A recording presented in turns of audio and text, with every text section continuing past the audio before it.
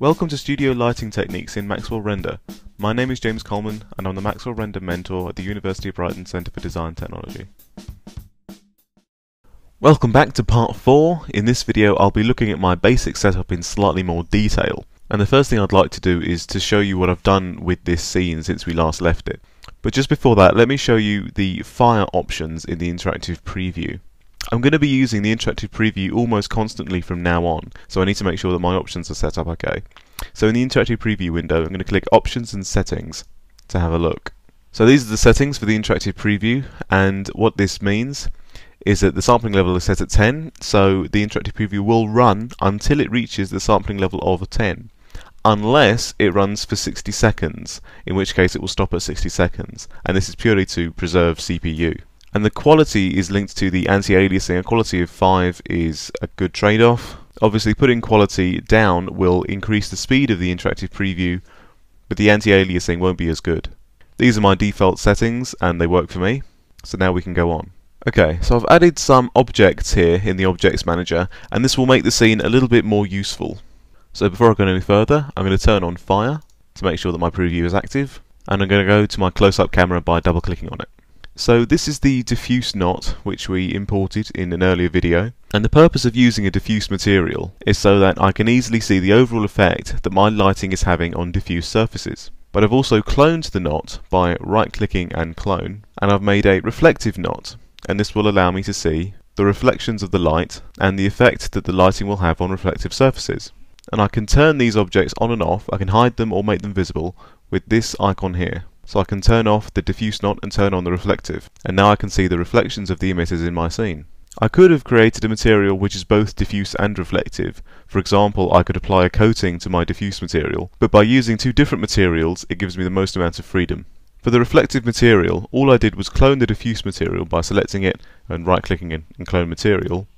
And then if I open up the reflective material, again by double-clicking on it, you can see that I've adjusted the roughness to 0 to make it reflective, and I've adjusted the ND to 30 to minimize reflective fall-off and make sure that the material reflects light evenly. I'm going to close that down. If I turn off my reflective knot, you can also see that I've imported some primitives, and this was done purely by File, Library, Objects, Primitives, and there are a cube, a cylinder, and a sphere, and just make sure you import them and don't just open them, because that will close your current scene. And then like I did before with my other objects, I just scaled them and moved them into position. These primitives will help me to see the effect that my lighting setup is having on the scene.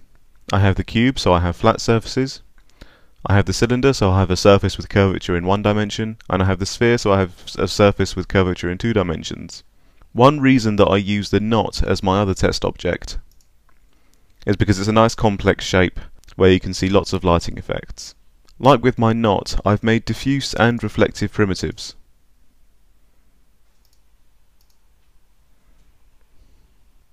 And to group them, all you have to do is to select them all in the Objects Manager, click, hold Shift, click again, and then right-click and group.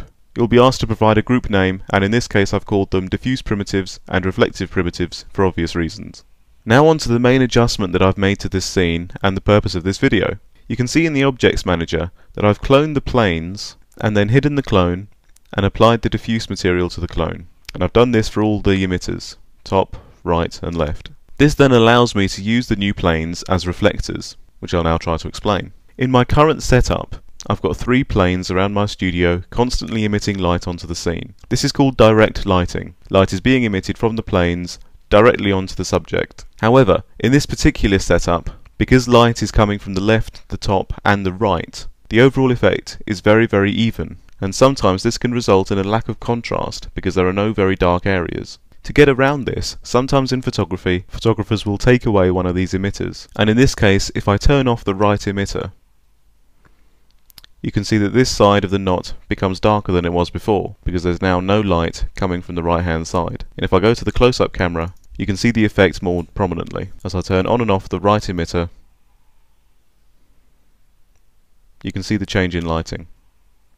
Now there is only light coming from the top and the left hand side.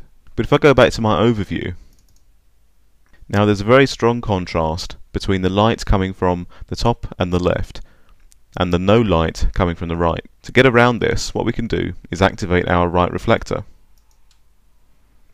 And now what's happening is light is being emitted from the left-hand emitter and the top emitter, and some of it's going directly onto the scene, but some of it is hitting the right reflector and bouncing back onto the scene. And the effect that you get, if I go back to the close-up view, is that the right reflector reintroduces some light on the right-hand side of the scene. It's not as much as it would be if the right emitter was visible, but it's enough to reintroduce some light and reduce the contrast slightly.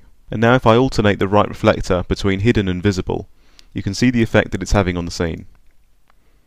It's only subtle in the diffuse knot, but if I turn on the reflective knot, you can see the effect is quite prominent in reflections, especially up here. Due to the way I've set this scene up, I can pick and choose between which planes are emitters, which are reflectors, and which are not there at all, by simply picking between visible and hidden, so I can quickly see the different effects that this gives me. For example, I could turn off the left and the right completely. So now my scene is just lit from the top, and then if that's too dark for me, I can turn on the left reflector and the right reflector to catch the light which would otherwise fall out of the scene and have it bounce back in. And in some cases, even just having one single light over the top is too overall for the scene requirements, and you need to introduce more contrast into the scene. So what I could do is turn off the left reflector, turn on the left emitter, but then turn off the top emitter and activate the reflector instead. Now I've got a scene where there's only one emitter and there's lots of contrast between the left side and the right side, but not as much contrast as there would be if I didn't have the top and right reflectors. One other trick you can do in order to really reduce the contrast in your scene is have a front reflector to catch the light that would otherwise fall out of the scene. So I'm going to turn on my right and top emitters again, and this is a front reflector that I made earlier, and when I turn it on you'll see the difference it makes in the scene. Now the knot is very evenly lit, because it's lit from the left, the top and the right, and behind it and in front of it and underneath it are reflectors bouncing light back onto it. And in this particular scene there is no light escaping. To make this front reflector, all I did was clone the top reflector and then move it into place, but I also had to make it hidden from camera because otherwise it would block the view of the object.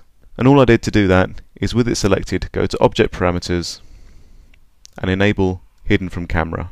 If I uncheck Hidden from Camera, I just get a black scene because the plane is blocking all of my light. So I need to enable Hidden from Camera again. The downside of using this technique is that now this scene will take longer to render because there's no light escaping and it's all been contained in this box.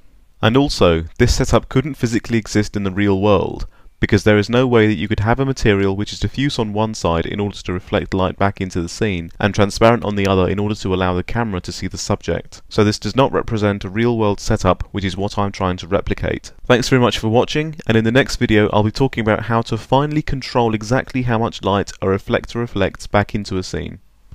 For more information about support, consultation and mentoring in CAD and Maxwell Render at the University of Brighton Centre for Design Technology, email maxwellrenderbrightoncdt@gmail.com.